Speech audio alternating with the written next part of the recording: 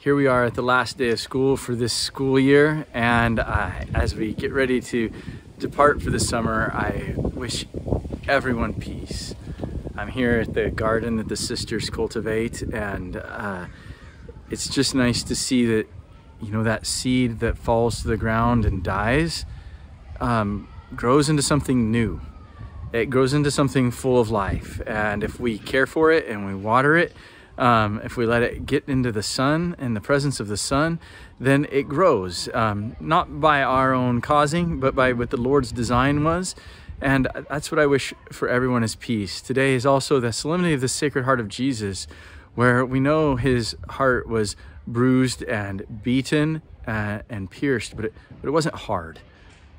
And because he allowed his heart even to be pierced, now it becomes a font of grace for us. And so I know this has been a hard time for many of us, and we're all at this place where, yes, we want some peace. And I just want to share with you a quote from Jean d'Ablay, a French priest who talked about this, and I think it's fitting for the Sacred Heart of Jesus.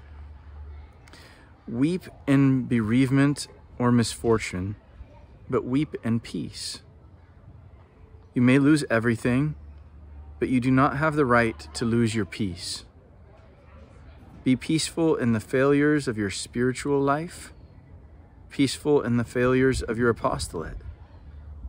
You spend yourself, you devote yourself, you almost kill yourself, often to arrive at the most disappointing results.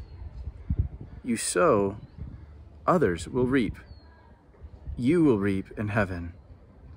There is no failure for the apostle who knows how to wait for the appointed time of Jesus, even if it should come after his death. And I love that quote. It is so full of encouragement and hope to have peace even in times where we feel like we're struggling or failing.